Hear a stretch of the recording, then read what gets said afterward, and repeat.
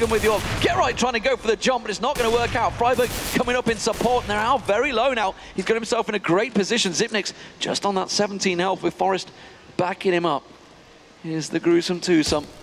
And let's see if they can manage to land it. Are they really going to go for the boost? Yes, they are. They're going to jump on there. Forest is going to catch on them, catching them completely unawares. And the defuse will come through along with the AWPs being collected. NiP will take it 13-6. That's just a very cool play from NiP, and I think a lot of times when you see T-sides, defending that bomb site, they expect to see the head pop up and then